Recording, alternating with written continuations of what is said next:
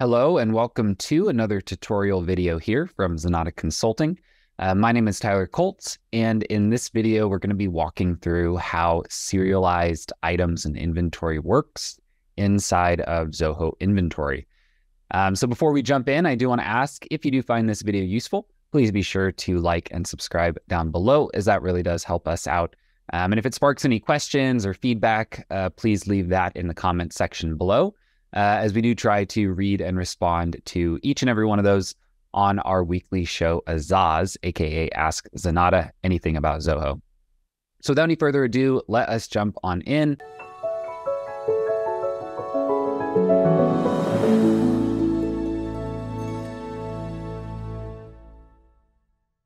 So here we are inside of Zoho Inventory. And one thing to know is that right out of the gate, serialized inventory tracking is not turned on by default. Not everybody uses it. So we're going to want to turn that on. So up here in the top right, under the little settings cog, we'll jump in there and we'll go to preferences. Now, preferences breaks down into a ton of subsections over here on the left. The only place we need to go is into items. And down here under advanced inventory tracking is where we can enable the serial number tracking inside of Zoho Inventory. There is kind of one caveat with this, is that you kind of either track the serial numbers on an accounting basis, meaning based on invoices or bills, or you can track it on a physical basis, right? So tracking it based on packages and receives. So for the purposes of this demo, I'm going to do this on the accounting basis. So invoices and bills will be where we assign the serial numbers for a particular sale. But just know that you could do this same thing on a physical basis using packages. Really just depends on your workflow and at what point it makes sense for you to assign serial numbers. So I'm going to jump over back to our homepage, and we're going to create an item here that is going to be tracked with a serial number. So I'll go ahead and click New. I'll create a serialized item example. Give it a SKU and a unit. Now, a couple things for items that are going to be serial tracked. They are going to need to be purchase and inventory tracked items. So it can't just be a simple kind of sales only item if you want to assign the serial numbers. So I'm just going to fill in some kind of arbitrary data here. We'll say we sell it for 100, we buy it for 50. Under our inventory tracking, we're going to assign it yes here for track serial number, and go ahead and put it in any old inventory account. And what it's going to ask us to do is essentially say, well, what do you have right now, right? At time of creating this item, what do we have in inventory? So I'm going to imagine we have 5 items and we bought all of them for $50 each to match our cost price. So it's going to do this silly thing where when I try to save it, it'll do a pop-up here that says serial number can't be left empty. And then you scroll down the page and go, well, where do I put that?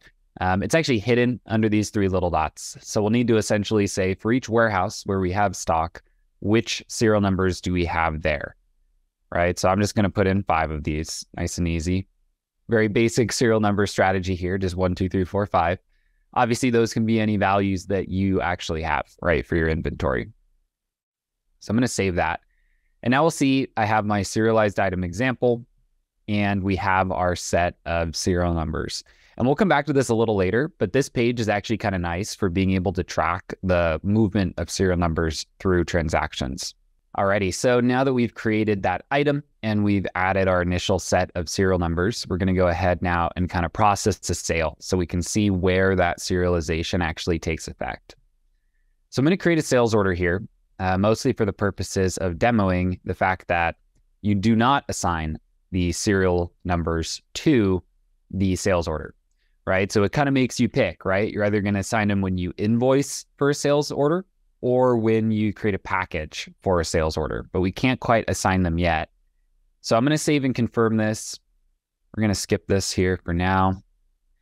And now we have that sales order. So it's our confirmed sale. And as we talked about, we can create, the accounting side as an invoice, the physical side as a package. I'm going to show the invoicing side here for right now. So go ahead and convert this to an invoice. And now we'll see as I'm converting this to an invoice, I have my select serial numbers. So because I sold one, it's going to expect that I add one serial number to this. You can scan barcodes here. So if you're going to do this in a warehouse, right, you could have the barcode scanner connected and, scan it right in.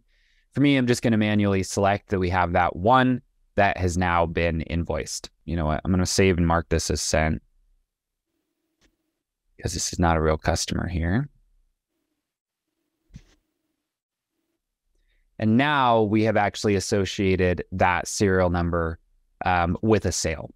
So if we jump back over to our item, our serialized item example, and we look at the serial numbers, we now see that that one is no longer available, right? It's no longer something that we can actually sell. Now we can still pull up the history of it, right? So that we can see when it came in from an opening balance, and we can see that it went out on an invoice. So now kind of the other side of the process is when you're purchasing an item that is serialized. And so for here, I'll go ahead and create a purchase order.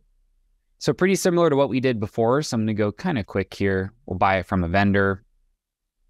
Let's say we're buying our serialized item.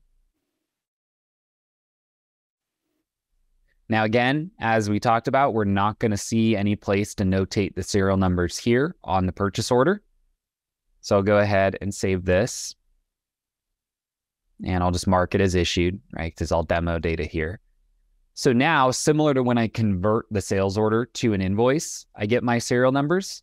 It's the same thing here, right? So when I convert my purchase order to a bill, I now have the ability to track which sales orders I'm receiving or paying for, I should say, when it comes to billing. Wants a bill number. Put that in. So now we have our bill. Let's say that we record payment for this just to, pay our bills on time. Now let's go back to that item and see the effect. Under the serial numbers, we now have item number 6, right? And we'll see the difference here is that this came in from a bill on a particular date, rather than these are saying basically you had this at the time you added the item. We don't know which purchase order or bill it came from. So all those different serial numbers can just be tracked here inside of the item and then associated with those various transactions along the way. At the tail end of the process, right, you're always able to come back in and see that whole process for a particular serial number. That includes if there's returns, credit notes, things like that, that make it kind of come back into inventory. You'll see all of that kind of roll up directly here inside of the item page. So with that, I think we've covered kind of the core elements here of serialized inventory tracking. Again, main steps are turn it on inside of settings, pick if you want to track based on accounting records or physical records, create your item and assign those initial serial numbers, and then essentially track the sales of those numbers on invoices as well as the purchases on bills. So I do hope this video was helpful for you. If it was, please be sure to like and subscribe down below, as that really helps us out and make sure that YouTube shows you future videos that we put out just like this one. Thanks again for watching, and we'll see you next time.